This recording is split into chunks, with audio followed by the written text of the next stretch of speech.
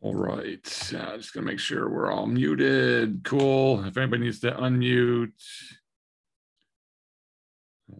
they can. I don't know why the next meeting people are jumping into the room, but okay. All right, let's jump in. So hopefully you can see my screen. Just gonna run through the markets really fast here this morning. So you can see we gapped up a little bit this morning and then selling back off. Didn't think any open upside might last long, but we'll see what happens. I still think we're going lower on the day, which is not the worst thing in the world. Again, are we going to crash? Highly doubtful. Fed is pumping tons of money into the market, and I don't think there's any gigantic crash happening, but can we get a 5-10% pullback at some point? Absolutely. Would that be good? Absolutely.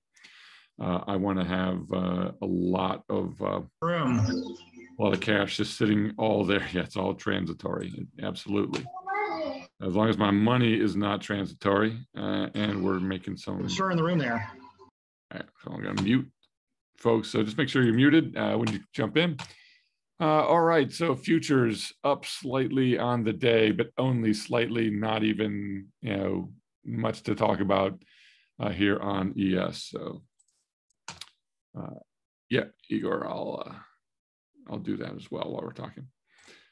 All right, so we'll keep letting people in, and give me one more second here. We'll make Igor the co-host as well. Perfect. All right, and then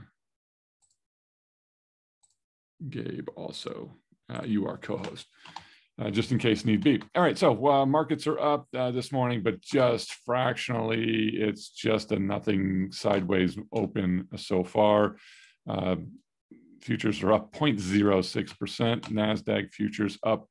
I don't know what's driving this because half of the big stocks are all down, but NASDAQ up a teeny bit, just trying to hold on to that 8.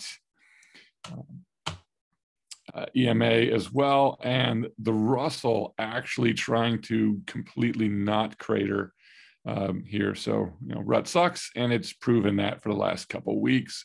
However, might be an interesting point in Russell to start to nibble in there. So I know Igor, I think, is back in with a tiered fly. So that's, I think, a good opportunity here. So I think Russell's sitting in a good spot. Take a quick look at just some of the underlying factors as well here. So VIX down just a tad today. It's just hovering in this whole 16, 17 range. It's really just where it's been. We've broken out a little bit as you go here, but not much going on the VIX. Still super low, which means, and it's funny, I was listening to, and this is how sad my life might be, but I'm watching like CNBC, like the European section last night, like 7 o'clock or something last night. I actually was listening to it in the car, and they had a chartist on, and this guy sounded pretty good. Seemed to really know what he was talking about, but he was really referring to the VIX as it's not a fear gauge. It doesn't judge fear. It just judges, again, it's a volatility, and how quickly are we to have big swings? And right now, you're looking at really small movements in the market, up or down. So are we going to crash down 10%? I mean, it could happen, but your VIX is just so doggone low that there aren't pretty big moves. And Don Kaufman pointed this out yesterday as well. Let me just jump into the NASDAQ. Look back here at some of these NASDAQ moves back from like February and so forth. You saw NASDAQ in a day. I mean, these are 250 point wide, but the NASDAQ's up at 1,500 now. So what's a 1 point move? I'm sorry, 15,000. So a 1 point move now is $150 day. And these are 250 wide bars. So that's a 1% move is not quite a full bar. But you can see that we were, there were days when we were moving a full 250 or more points in a day on the NASDAQ. But look at everything since really the end of May. these are really tiny, tiny moves in the NASDAQ. I mean, very small moves. So NASDAQ is not moving more than maybe 0.5% a day at most, maybe not even that, because 1% is $150 on it. So you got some days where NASDAQ's not even moving anywhere close to that. So really tiny moves, and the VIX is telling you that movement is really, really small because volatility is really, really low. Look at these little tiny moves too. So everybody, I mean, you would think the world was ending on some of the things when you look at some of the posts from people, and oh my gosh, NASDAQ's down 50 points today and the world's crashing and ending, my stock is dying. Well, the indexes aren't moving that much, so I didn't want to spend that much time on it today, but it's really interesting to note how small of a moves you're getting daily on the indexes right now, and that VIX hanging out down there really, really low. Doesn't seem to indicate much of anything is going to happen. Here's the bonds. Real quick, bonds continue their nice little uptrend march here. I'm not even worried about this downtrend anymore, mostly this uptrend. So bonds are just continuing to want to move higher. So steady march up, pull back, bounce, pull back, bounce, pull back, bounce. Just keeps hitting off of this 21 EMA perfectly. And off a little bit today, but we're really off the lows pretty well. So bonds are up, which would mean obviously TLT is up, which makes it a pretty good trade as well right now. And then you've got interest rates, and you would think the interest rates are going down because they are, because bonds are going up. And when interest rates go down, big tech and tech as a whole goes up. So a little inverse relationship there. So as bonds climb, tech climbs. And that's really what we've been seeing. So interest rates continue to dive. However, the NASDAQ is up just barely today, but let's take a look at some of these charts. I'm going to jump off of this, and let's head to just a little bit different chart here. As you look at Facebook, you've got a PSAR reversal up here. So it's reversing itself on the daily, and that's not a really great looking sign for Facebook. I mean, it doesn't mean it's cratering and crashing, but you were given the signal back here to get out. So stochastic momentum told you get out. This is where I would have, as soon as it breaks that 40 and it looks like it's heading down, it's a good day to get out, and we'd have been out or short. Amazon, same thing. It told you here, get out. And it's been dropping as well. And when that PSAR dot, which is the parabolic reversal here, when that dot gets really close to the actual candle itself, like it is today, you can bet that the next day is most likely going to be a reversal to the other side. So while this was an upside reversal here, you can see that it kept getting closer and closer, and then boom, reversed. Down, down, down, down, down. Oh, got right to the top of the candle, reversed. Now we go up until we get close to the candle. And the farther we are from the candle, the better that trend's going to hang in there. So we're right smacking it today here on Amazon. Things don't look good for Amazon right now. Again, is Amazon going to crater? I don't think so. But the 21 here could be certainly a target, which would be another, 40 points or so on Amazon. Tesla, same type of a thing. Here, things looked really good on this reversal for Tesla, but it just can't seem to get any momentum going. This little resistance area here really held in pretty good. It's tried a couple times, failed, tried again, failed. So who knows where Tesla's heading to. Microsoft, one of the only big 8 of the NASDAQ that's actually up today, and this thing just continues to crank and move to new highs. On Microsoft, still in the overbought area, but it looks good and gives you an idea of where things are. On the NASDAQ, Apple also up just a fraction right now after hitting a new high yesterday, our new, at least recent high yesterday, still looks good on that. So Apple and Microsoft, kind of the opposite. Everything else selling off a bit. This was a good signal. Get out here. It did rally up.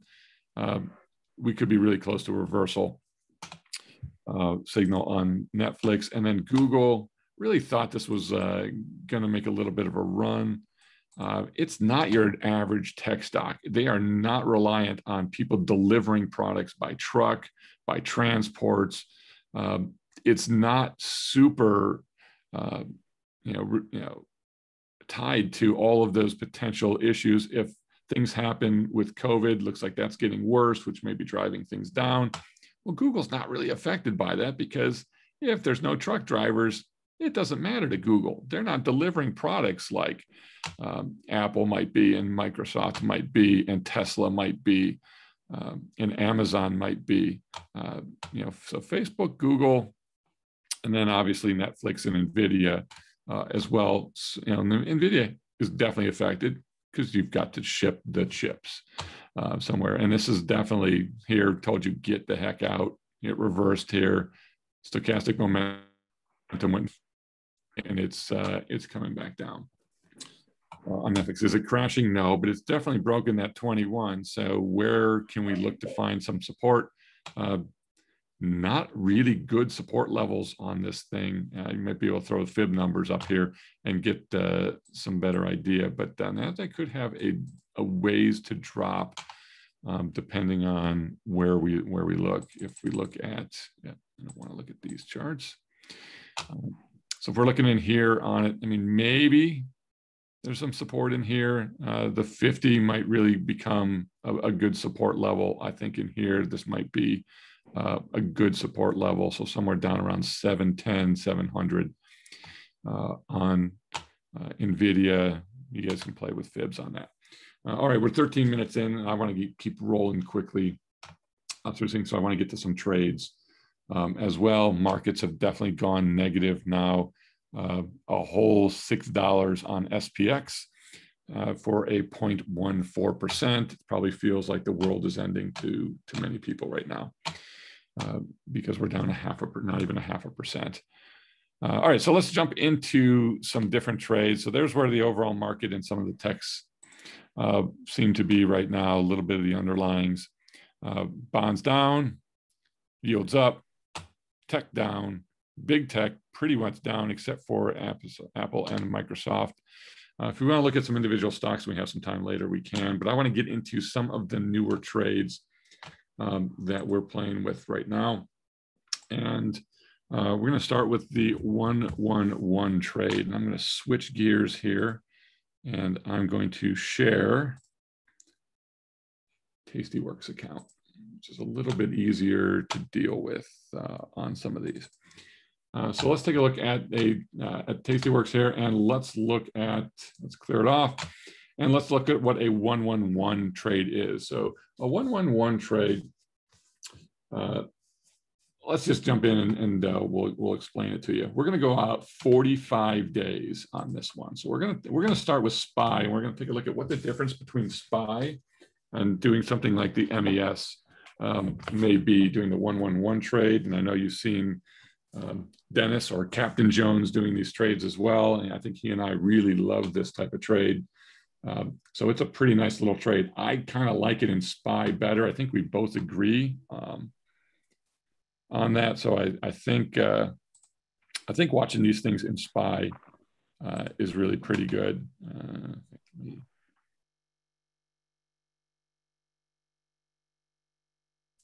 Just making sure we've got everybody in. So I like SPY because I don't mind getting assigned SPY. I really don't mind getting assigned SPY at 10% below today's price. I love owning it and don't mind it. So what we're going to do is we're going to go out 45 days. We're going to start with something around the 25. I'm actually going to start with the 30 delta. So I'm going to start with putting on a 30 delta, and we're going to do a 5 wide here. So which would be, if you're doing this in MES, where would be 50 wide, but we're going to put on a 5 wide And Dennis, you may have some individual takes as well on tweaking this thing. But I'm going to look at a 5 wide put spread that I'm going to buy, but I want to buy that for about $1. So we're going to move the strikes until we can get to about $1. So there we go. So we're going to look at buying the 426. We're going to sell the 421 put spread. So there's a 5 wide put spread, and that's going to give us, you know, a nice negative delta here. We're going to have to pay $1 to do this. Not going to take up a ton of buying power yet, but we're going to finance this by selling a put for $2 to give us a credit. So we're going to go all the way down, find something selling for right around $2, and that's going to give us a credit of $2. So now we've got a $1 credit. We want to put this on for roughly $1 credit. Here, if we were doing this in MES or or SPX itself, then I would be looking for a $10 credit. We'll look at the differences between that. So let's take a look at this. So it's a 111. So I sold this naked way down here at, that's 87% out of the money right now, 396. So what's 396? We're at 434 today. That's 38 points down from 434, which is roughly a 9% drop. So if the market drops 9%, then this thing's going to start to be in trouble. And we're going to be using on this particular trade on SPY, it's about a $5,000 buying power, which is why SPY is a little bit more expensive for some of you than others. But I like it for a couple of reasons, and I'll show you that. So let's take a look at how this thing really plays out. If we take a look at it, let's get rid of all of these other things. Does anyone have to move this thing to get the expirations to show up? It's really irritating on Tastyworks. There's plenty of irritating things on Tastyworks and their charting. So here's what it looks like. And for those of you that have been in not only Income Navigator, but Daily Nut for quite a while, you know that we also did a lot of what we call the bear trap trade. And yeah, one doesn't have that problem. You are correct. So maybe I'll have to switch to showing that in the future, which is a much better tool anyway than this piece of junk that Tastyworks calls an Analyze tab. Anyway, but it's nice and visual and pretty to show for training purposes. So you can see on this SPY, anything to the upside here is a $99 or roughly a $100 gain. So we can, we're going to move up. If we stay the same, move up, we're going to make $100 on our basically $5,000 trade. Not the greatest return. It's a 2% return in 45 days. 2% return in 45 days. Again, not the worst thing in the world. You know, a 2% return in 45 days is essentially a 16% annualized return. So if you did this every 45 days, you'd at least make 16% a year on this. But the magic really happens if we start to leak down into here, into what we considered the bear trap on our bear trap trades. So inside the trap here, well, now the profit goes to $600 because essentially you've got a 5 wide here. So as soon as we get inside the spread, we get a 5 wide profit plus the dollar credit that we took in. So we're going to make $600. Now, making $600 on a $5,000 trade is 12%. So you figure 12% over 45 days is roughly 97% annualized. So if it consistently went into the trap, life would be beautiful. That's not how it works, or it doesn't work that often. Most of the time, we expire up here in what we call a tail or tail profit. But also, if we start to leak down in here, as this begins to move, I don't know that you can start to see that the theoretical line here is going to start to bump up. If price drops, just getting close to the trap here, we really start to make some decent money. And now you can see theoretically $200. So now we're looking at $200 on a $5,000 trade. So now we're at like a much better return just if we get into here. So if we drop a little, or if we go up, we're good. If we go up a lot, we're good. If we go down a little, we're good. If we go down quite a bit, we're really good. But if we go down too much, we got a problem. And here's the problem that you have is that your risk here is unlimited for you simply because of that. But so you're going to get assigned. But because we're taking in $1 and we're going to take in the full $5 from the spread that we put on to get down here, we're going to take in $6. And that short put that's way down here at 396, well, $6 off of that means we're going to end up being assigned the 396, but we're going to get paid $6 to do it. So really our basis is going to be 390 on that put. Hopefully that makes sense to everybody, which means this is why I love SPY is I'm pretty happy to get assigned a put on SPY if your account can handle it. I would love to own SPY at 390, considering it's at 433 today. So hopefully that makes sense. That's 43 points below. It's a 10% drop. So the market has to drop 10% for us to even have a loss on getting assigned that put. Can we drop 10%? Yeah, we can. Can we drop down in here? We could. If we drop down in here, though, we got more problems than getting assigned shares of SPY at 390. So this is a really good way to own SPY, in my opinion, if you want to. And SPY is a great asset to own. If you just own SPY and you want to write some calls on it or just own it, fantastic asset to have. So this is the 1-1-1 trade. But when you look at this, again, the big thing is that was at roughly a $5,000 buying power. And we were taking in on this trade. And if it stays up here, we would make $100. Let's take a quick look at this thing on MES. I love trading the futures on these things. So let's take a look at MES. And this, by the way, is a really beautiful thing. This is all of my MES trades on at once. So we're sitting right in the middle. Look at this big, fat, giant tent that we're in. So we just sit in here and we just make money by just sitting in here anywhere. We don't have to do a single thing. We can take a nap. In fact, I'm going to the beach tomorrow, so I'm hopping on a plane again and I'm jumping to Florida. So we'll be in Florida tomorrow. Gabe will be down in your area, actually. So I'll be in Jupiter at the condo, hanging out on the beach and letting this thing just crank some money out. But that's not why we're here.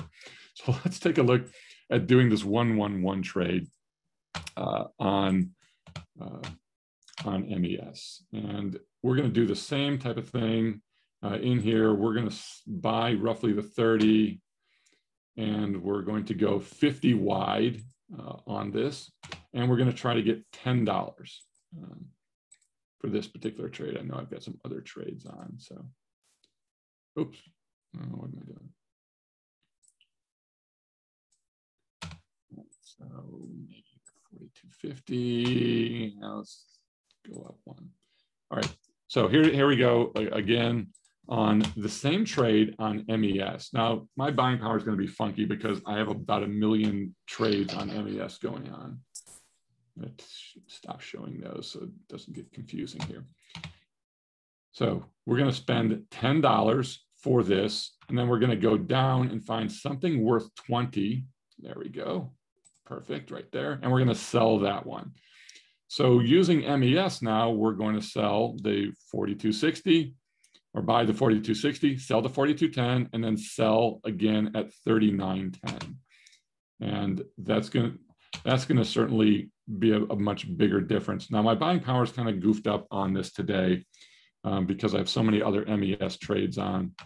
Probably could have picked a different expiration, but my buying power on this is going to be significantly lower than it is on using SPY, simply because it's futures. You have a much higher margin opportunity with span margin. And as long as that VIX stays down there and we don't go to hell in a handbasket, then this will turn out to be a pretty good trade using great buying power. And the nice thing about this is when we put this particular one on, yes, I know, wouldn't have this problem in one.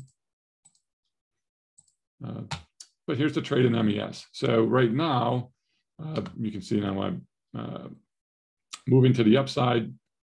We've got about a $50 gain and about $300. So it's half the size or half the gains, but the buying power, even though this is a funky little number here, is so much lower on this. So your percentage returns much, much, much higher. I like doing this in MES, except I like the simplicity of SPY.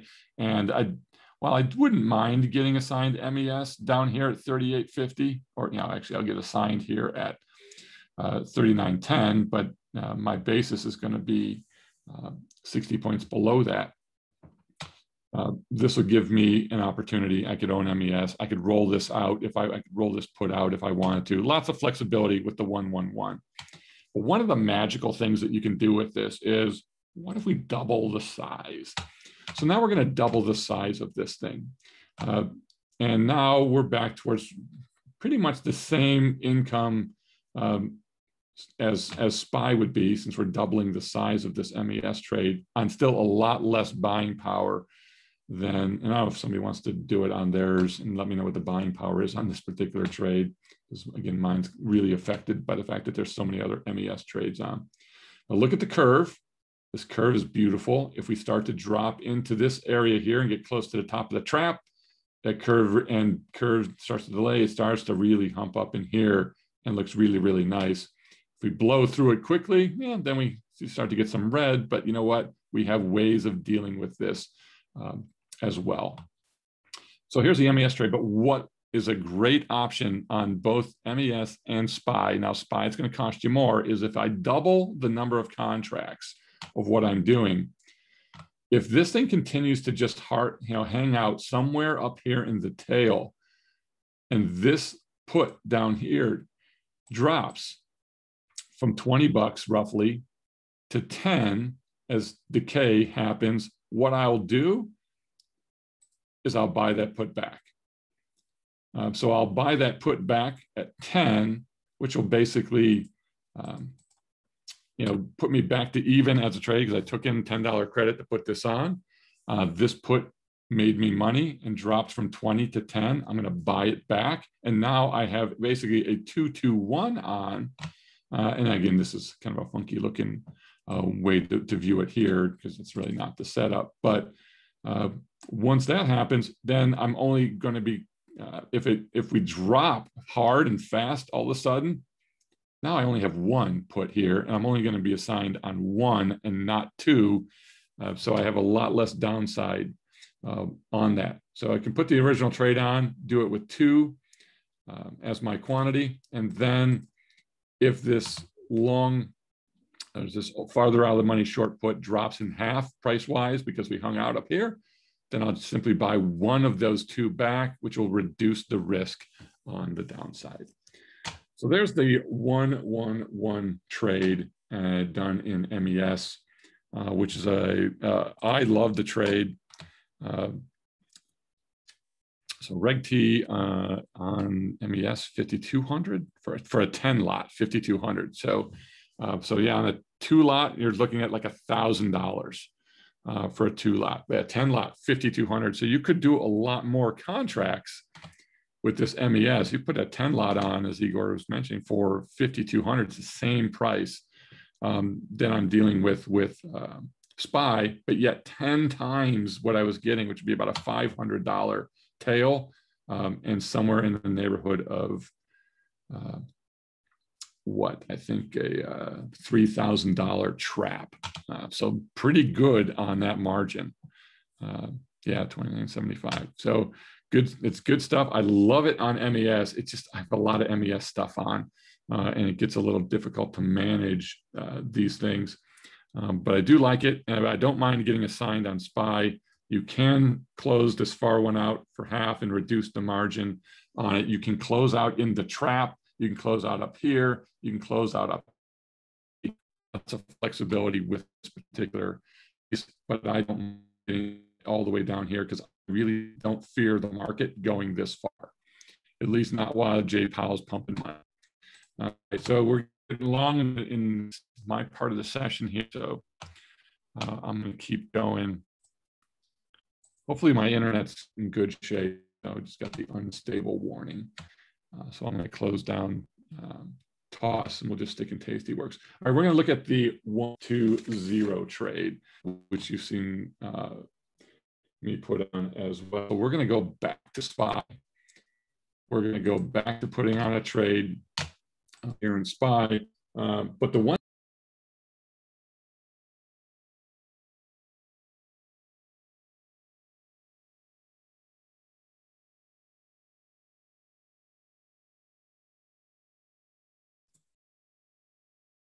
All right. It looks like Tom's internet did give out, and he is now probably going to reconnect.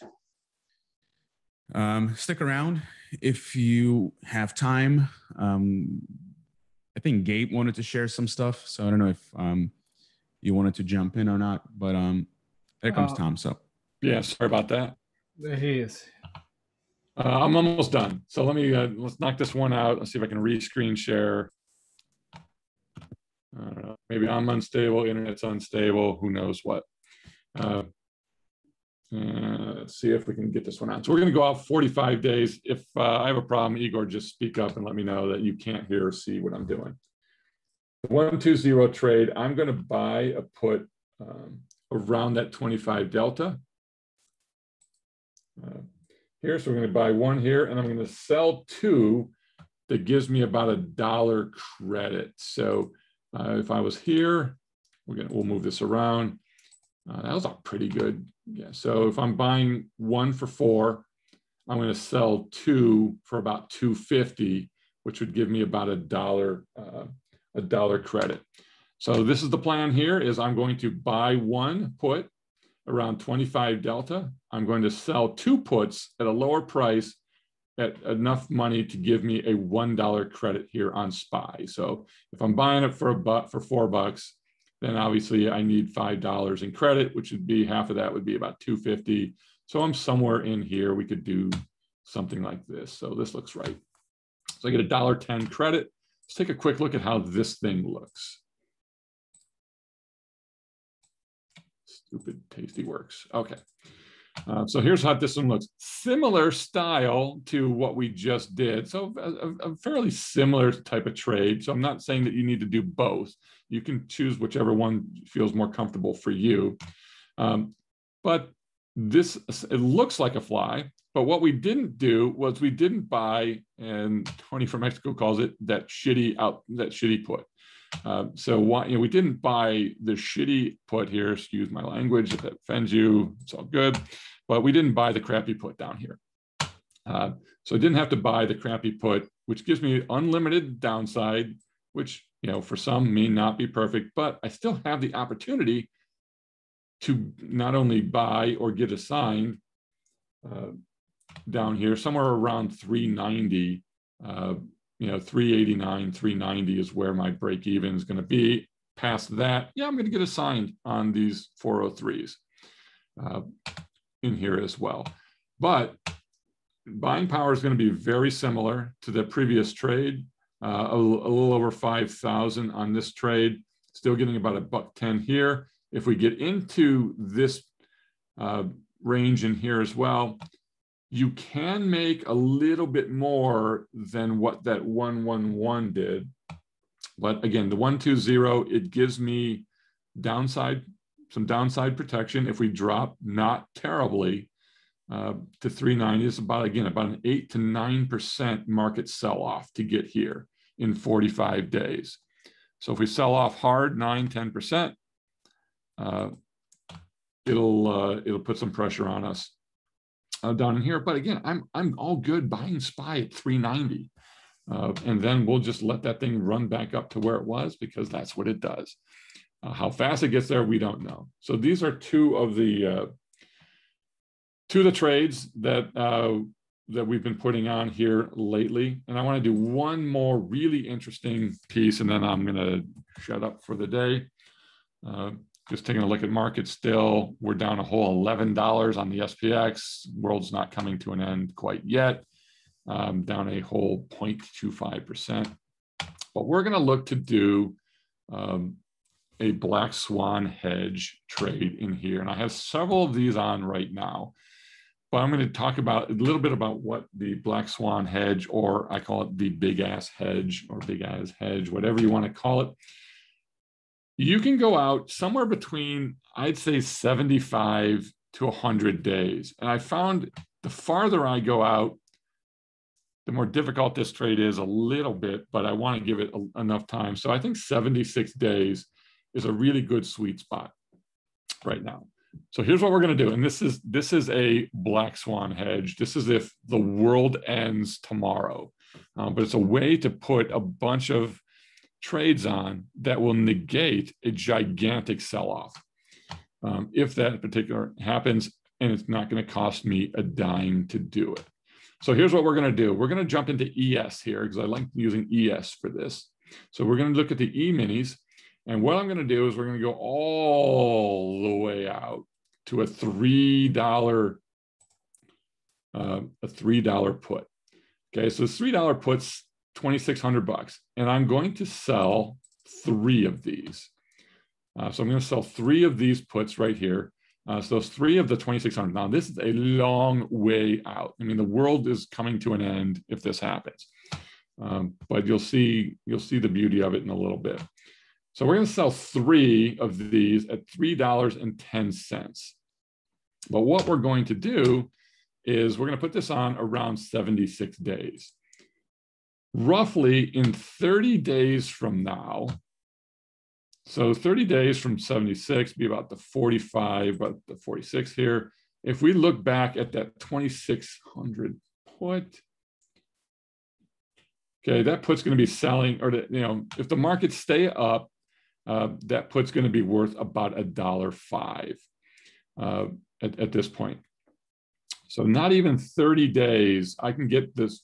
I'm going to look at the 20. I'm going to look at 50 strikes lower. So we were looking at selling the 2,600. I'm going to look at the 2,550. And what I want to do is I'm going to buy 5 of the 2,550 puts for $1.50. So 46 days is far, 63 days. Let's see where that 2,550 put is. Hope this is making sense.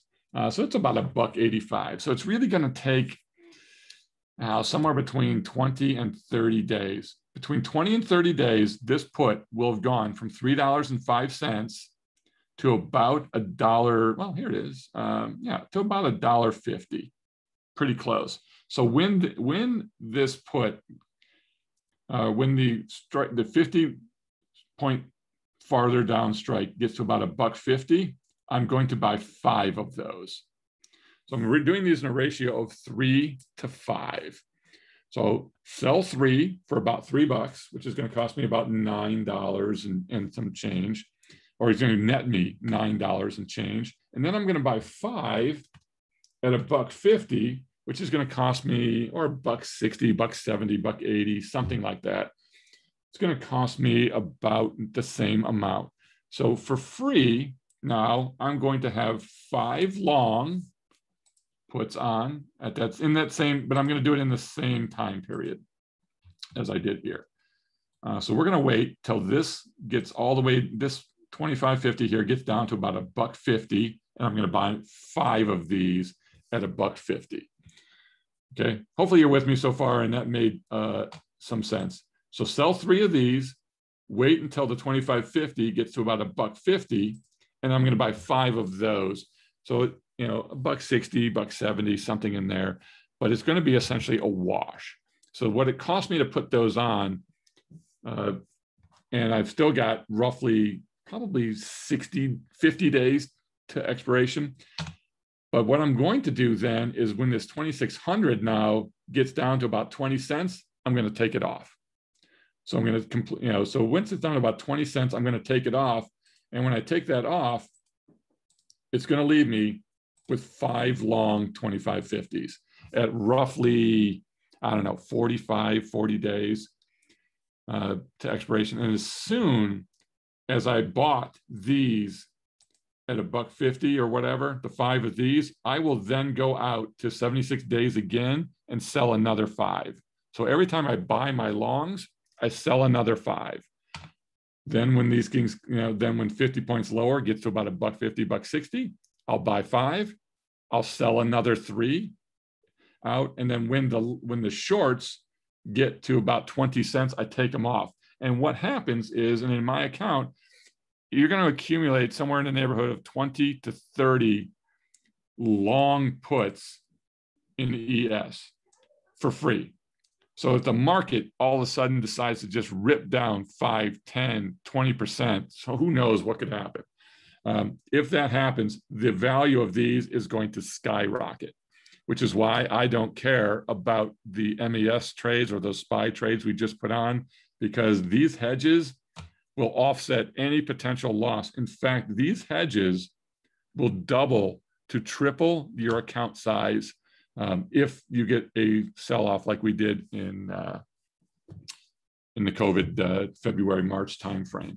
So you can easily double, triple your account by having these on. It's just a patient little trade that you put on.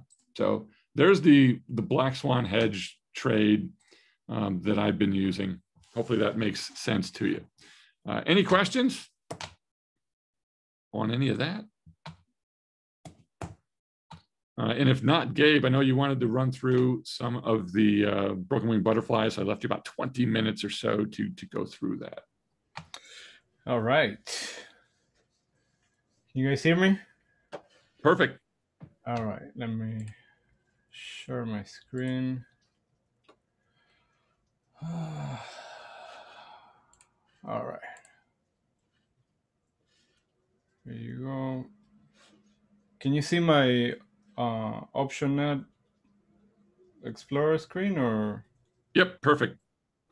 Okay. All right. So I keep getting the same questions on this broken wing butterfly, and people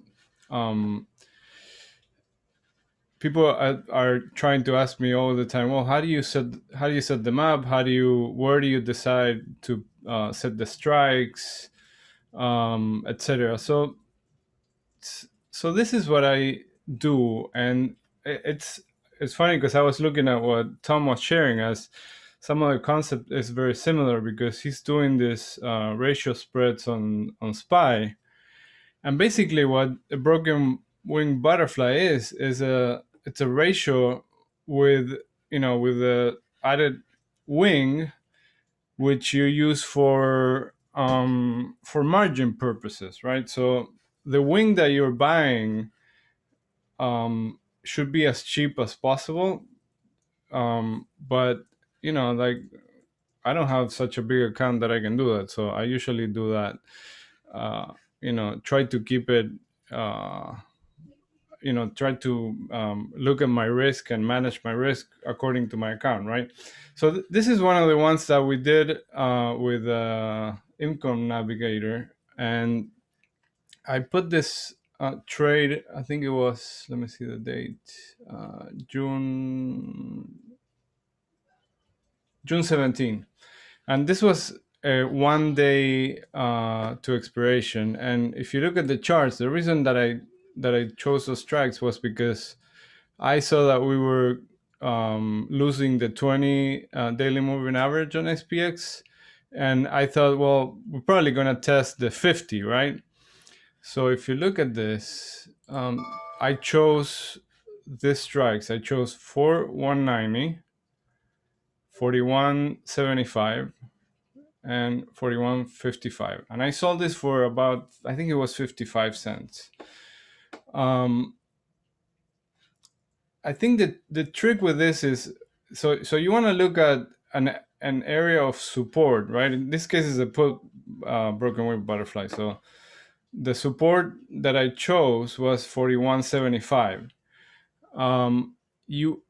Ideally you want the width of the wings between the center strike and the closer to the money wing to be as wide as possible. Why? Because the goal is that this shorts that you're selling lose all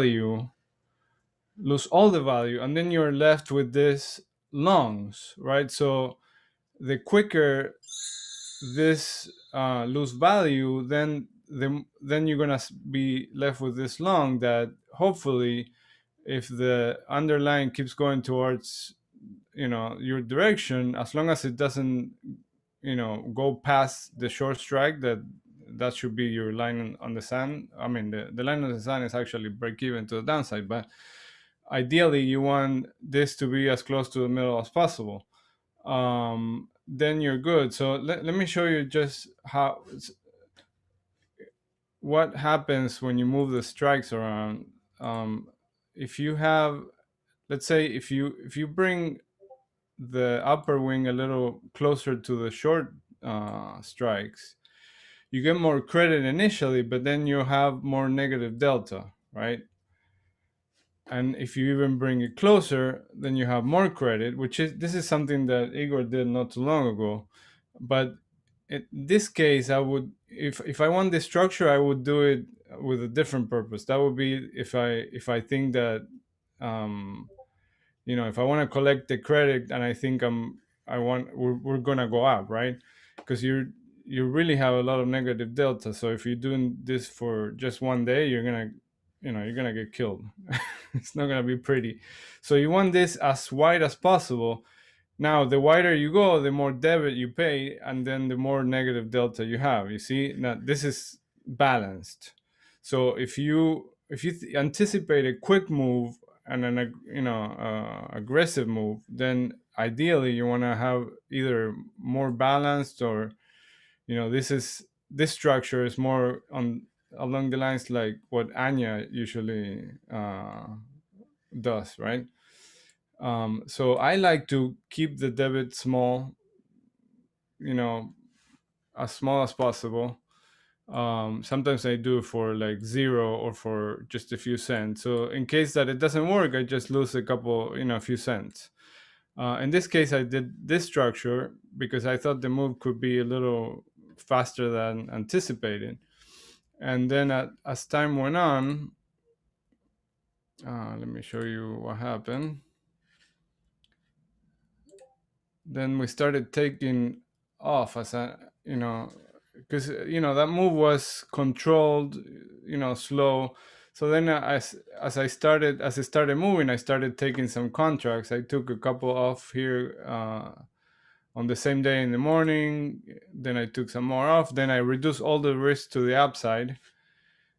And then I took one more. Here we were up nicely. It was 17% on risk, right? I put it for 58 cents, but here I was taking them off for like, let me see, like over $1, I think.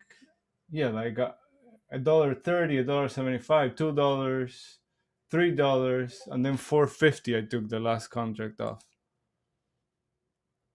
So this is the next. I think overall we did like $1,000 on 8 contracts on this. But so basically that's the basis of how I set up the trade. When I look, I don't know how to look at the chat. Let me see. Does the debit show in 1 when moving the strikes around? Yeah, like if you look down here, you can see the cost of the trade. Let me go back to the original that I was looking at.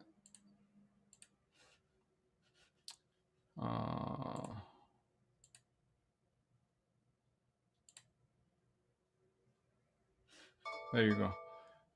If you see here, this is the one that I'm changing right now. The debit for this trade was about $2.90, including commissions. So if you move it around, here you see $2.28. That's a credit, right? If you move this up, you can see, $9.32 debit. You can also move the other side, right? But you increase risk to the downside, and it also affects your deltas, right? I hope this is making sense. Let me know if you have any questions regarding where to place the the short strikes, you wanna be looking at the chart, and I like drawing trend lines, use fibs, use previous highs, high swings, low swings, moving averages. If you want to do it to the downside, like I said, usually moves to the downside are a little more aggressive. So in that case, you want to make sure that your deltas are set up properly. You don't want to have too much negative delta if you anticipate a strong down move, right? Too much positive delta, like this. You don't want this or this, right? You want something more like this, right? So that you can take advantage of this and start taking off some contracts and then reduce risk as quickly as possible. You can obviously do this with more days to expiration, and in that case you can do wider setups, right? So let me see if I can show you on. Sorry. Let's see. So let's say we want to do something for Monday, right? So we're going to look at the chart. This is where we're at now, right? So let's say I anticipate a move back to the, to the all-time highs, to the 4,400 area. So the first thing that I would do is that I would look, I'm not saying to do this trade, but this is just so you guys understand. So let's say I'm looking at Monday's expiration, right? This is at the edge of the expected move. I don't think by Monday we're going to go much higher than 4,400. So if I sell the shorts, if I place the short strikes there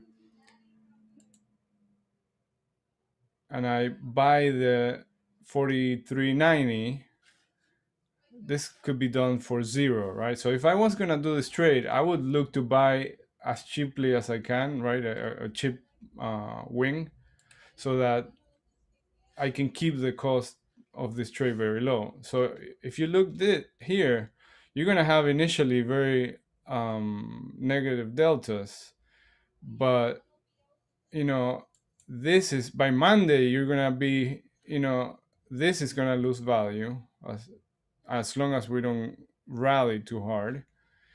And then you're going to be left with the 43.90s. Now, I don't know if I probably wouldn't take this trade, but you want to do it when you see SPX rallying and all this premium is getting pumped up, so that you can do it wider, you can get it cheaper. You can do something like that, but then you're gonna be paying a debit, right? Which it's fine if you want to risk couple $100 to possibly make double that. I think it's a good risk reward, as long as we don't rally past this area, right? 44.20. And the what I like about this is that you can structure, it's very flexible, right? You can move it around, move the strikes around, and you can structure it however you like it, controlling the risk on both sides. Also, if you were to do a couple of contracts, you can also, this double, if you spend little money, this double pretty easy, right? So then you can just take half when it doubles, and then you reduce all the risk, or do 4 and reduce, sell 3 when you can reduce risk. I hope it makes sense. Let me see. Question. So would it be fair to say that your strategy with butterflies is less to guess right by closing as close to the middle on expiration as possible, and more setting them up with more contracts so you can skim profit as it moves in your direction? Right. So I want to be taking advantage of the shorts losing their value quicker than the longs, so then I can just skim and close like a contract at a time, and then risk very little. And if it goes against me, if it doesn't work out in the direction that I think, I don't lose too much money. The problem has been for me is when I underestimate how quickly it can move up, right? And it's been happening a lot. Like, lately we've been having these moves, way stronger than the expected move. So do you prefer to use technical to determine strikes over expected move? I use both. I look at fibs, I look at trend lines, I look at the expected move, but I think that the trick is to to manage it properly, right? Like if you pick your strikes and then like immediately you start getting a huge move and you're like, oh man, I think this is gonna get killed. There's nothing wrong with just taking it off and starting a new one. And I've had it before where I'm like, no, I think it's gonna hold, and and I didn't take it. I didn't take it out when I thought I was gonna get run over, and then I suffer the consequences. So I think there's nothing wrong with changing your mind, and if you see that something is not going the way you wanted or the way you thought, just take it off and start a new one. And the loss that you're gonna take at the beginning is usually not gonna be as big as if you wake up the next day and this thing got up 50 points.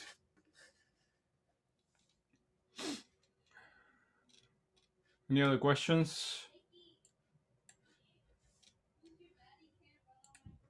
Is it clear? It's good stuff. All right. Excellent. All right, perfect, guys. And timing is good. We're right at the top of the hour. So lots of good stuff, Gabe. That was awesome. If you guys aren't using one, get it. Don't be like me using that Tastyworks analyze thing and trying to show you what something looks like. So here's a good advertisement for one. I just think it's a good I love it. tool. So yep, one's awesome. Get it. And excellent. All right. So we'll wrap it up for today. Appreciate everybody jumping in. Hopefully you got something out of it. So we covered a lot of different things today.